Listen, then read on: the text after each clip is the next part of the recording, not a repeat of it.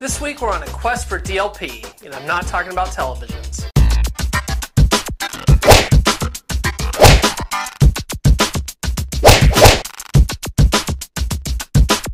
This episode of Tech Chop is brought to you by GoToMeeting with HD Faces. Welcome to episode 40 of Tech Chop. I, of course, am Paul Bauer, aka twitter.com/ElDePablo. This week I was on the search for a gateway DLP device for my office network for PCI compliance.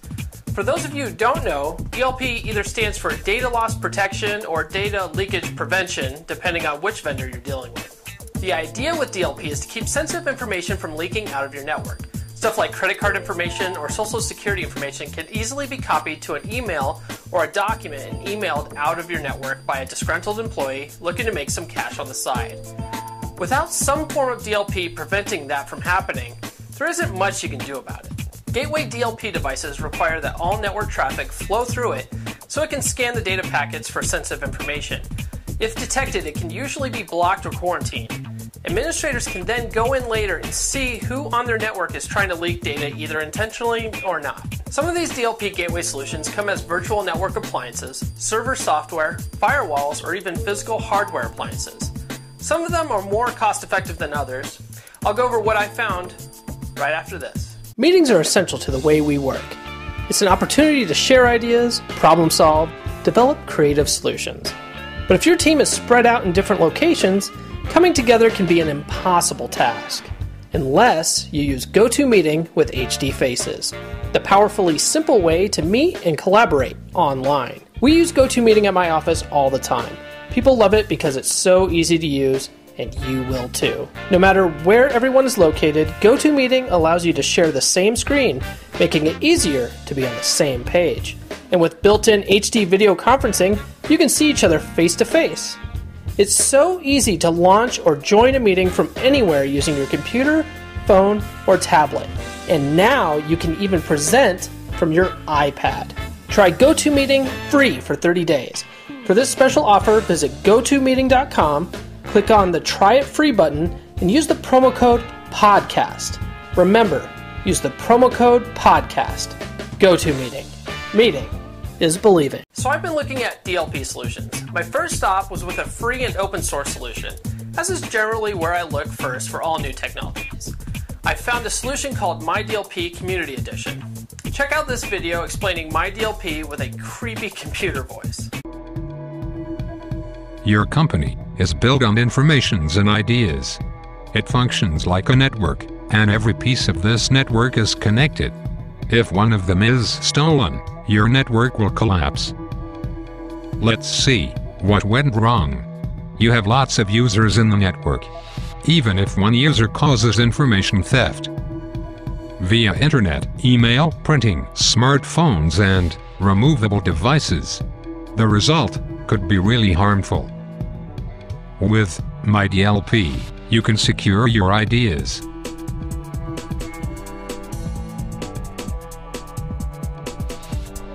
MyDLP detects confidential data and prevents data leakage. MyDLP even discovers confidential data before the leakage and warns the administrator. You can easily install MyDLP and get protection for your company. MyDLP. Securing ideas. So yeah, I thought MyDLP would do the trick. I found a couple of problems with it though. For one, the MyDLP install disk didn't have drivers for Zen server, so I had to install Ubuntu first and then install MyDLP using a custom repository. Also, when I did that, I couldn't set a root password for MySQL or else the Jetty portion of MyDLP wouldn't work right. That stuff aside, once I got MyDLP up and running, I tried setting a few test rules using their built-in filters for credit cards and for social security numbers. Neither of those filters detected my emails. The only way I could get MyDLP to work was by creating a custom keyword. Anything with my custom keyword was detected and blocked every time. Keywords are great, but if you have to protect dynamic data, keyword rules aren't going to work. So next I decided to look at what was out there commercial-wise. I found that McAfee had some solutions, but seeing as how I have never had any luck with their products working, the way that they're supposed to, I opted out. I've used McAfee antivirus in the past.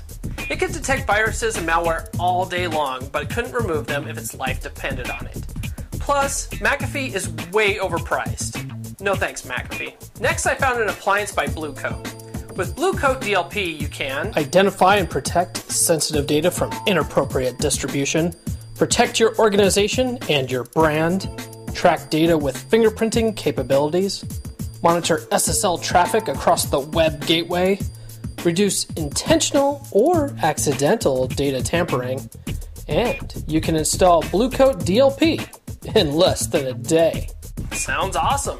How much is their lower end appliance? Well, edgeblue.com is selling it for $10,680. Ouch.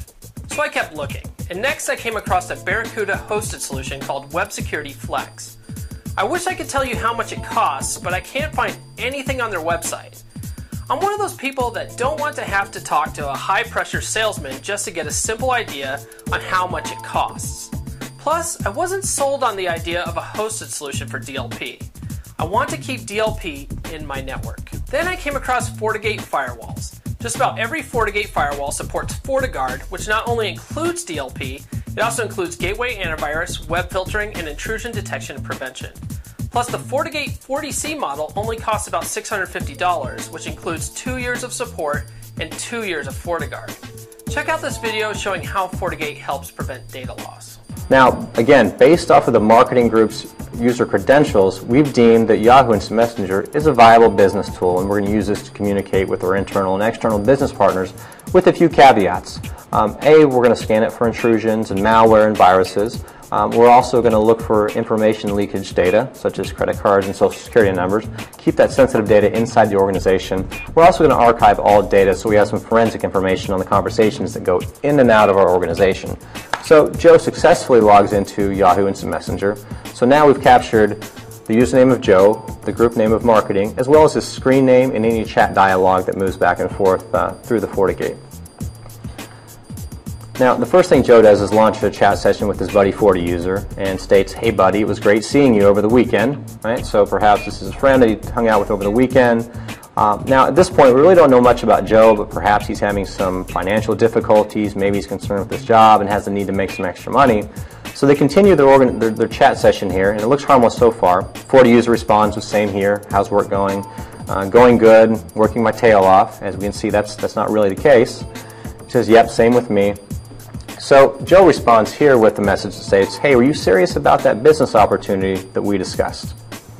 All right, so 40 user thinks about it and he responds with, "Absolutely, do you still have those files?" So Joe is looking forward to this, maybe leaking out some data so he could sell this outside the organization for some extra money for whatever the reason may be. Right? So he responds with, "Sure do, and I could really use the money, $sign, $sign." So keep in mind we're capturing this entire transcription, right, for forensic reasons.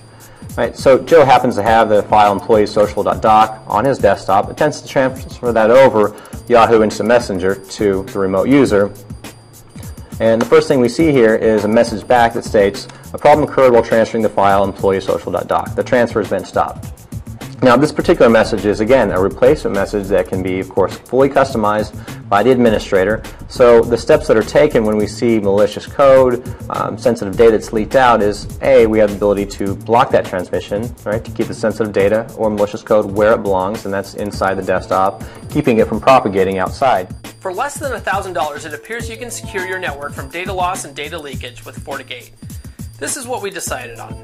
Now, we haven't received it yet, so I can't speak to how well it actually performs. Of course, if it does end up not working as advertised, you guys will be the first to know. That's all I have for this week. Do you guys use DLP in your networks? What solutions do you use? Do you like it, hate it? Let us know in the comments or sound off on Facebook or on Twitter. I want you to all know that we will not have an episode next week for Thanksgiving, but we will be back on Monday, the 26th. Be sure to like, fave, subscribe, and we'll see you next time right here on Tech Chop.